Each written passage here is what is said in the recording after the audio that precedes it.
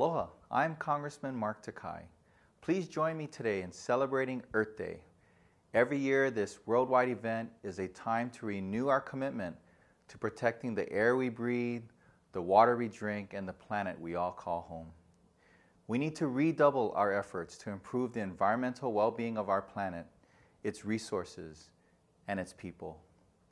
As a nation, we have made tremendous strides in protecting our environment and preserving our natural resources. We've made a commitment to reduce greenhouse gases and increase our use of renewable energies. Despite the progress we've made over the past few decades, there is still much work to be done when it comes to protecting our planet. Across the country, the effects of climate change are having drastic impacts on our environment, our communities, and even our health. That is why I am so proud of our home state of Hawaii and the great efforts being undertaken to preserve our island's natural beauty for generations to come.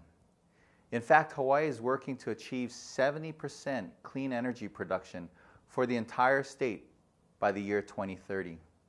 This effort will help to greatly reduce our dependence on foreign fossil fuels and will bolster our local economy.